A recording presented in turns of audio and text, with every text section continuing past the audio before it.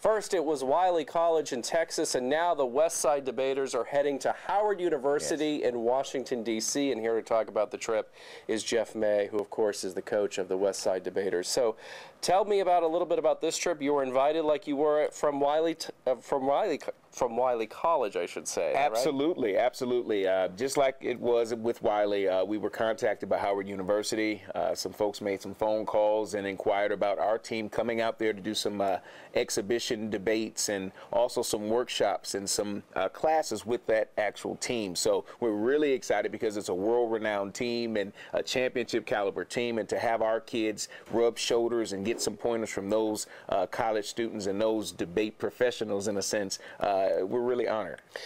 A lot of people in Roanoke know the Westside debaters, but if, in case they don't, we should probably mention we believe that this is one, if not the only, elementary school debate team in the country. So what's it like to be first contacted by Wiley and now Howard? I mean, in many ways, this is putting Roanoke and Westside on the map, and that's got to be pretty cool. It's so cool in a few respects, just because our kids get a chance to showcase what they show us all the time on a national scale. To be able to go to our nation's capital and take a tour at such a historic campus and rub elbows with people of that caliber, it does a lot for our kids and their development. Also, to be able to put the city on their shoulders and on their back and just represent us so well, like they do at 10 and 11 years old, we're just so proud of them, and we're proud about the people that they're becoming.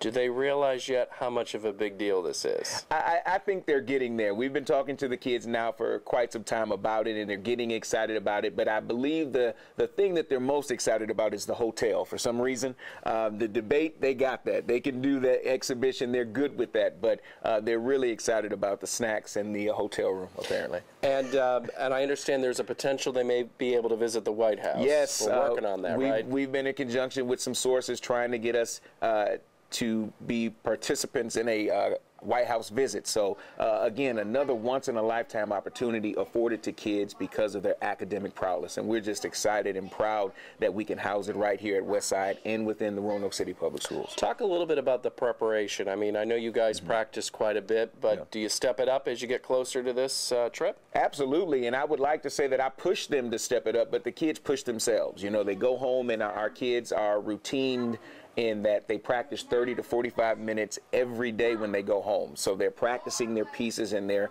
doing the research, and they're doing the fact-finding in order to strengthen their argument. So the kids sort of push themselves, and as they get more excited or sometimes nervous, they like to sort of dig down deep into what they know, into what they've been taught, so that they can produce a great show. And I'm sure the students at Howard will be impressed by the students, but I would imagine you're also hoping the students get something out from them, maybe some teachable moments. Absolutely, and that was the whole point. You know, we not only wanted to agree to do an exhibition there in front of the constituents there in D.C., but we also thought it to be very important to have those students and those debaters have sessions and workshops with our kids and teach them pointers, because they've been doing it for quite some time, some of them for some consecutive years on that team.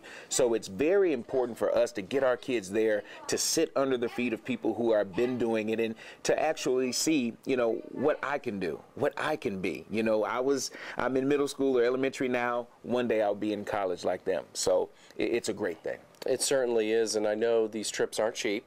So make your plea. If people are watching this and they want to help some of these kids go to the D.C. trip, what can they do? How do they help? Absolutely. They can make donations payable to Westside Elementary, care of the Westside debaters, for their trip to Washington, D.C. We've had a host of community involvement, organizations, businesses, and just people who really want to support the kids all donate and make contributions, and we're really happy, and we're happy to receive even more if people feel like that's something that they want to do. So we really appreciate it. And they can always call the school for more information. Absolutely. For any other information, please call Westside Elementary, 853-2968, and we'll be able to fill them in with the needed information. And remind us, though, maybe I should ask this in the beginning, when exactly is the trip? April 10th through the 13th, 2014. So we're not too far away, but April 10th through the 13th, the kids will be in Washington, D.C. for a few days, and they'll also partake in museums and monuments and some tours and the possible White House visits. So it's a power-packed 3 days, but I'm very excited to have our kids a part of it. And something tells me they won't forget it ever.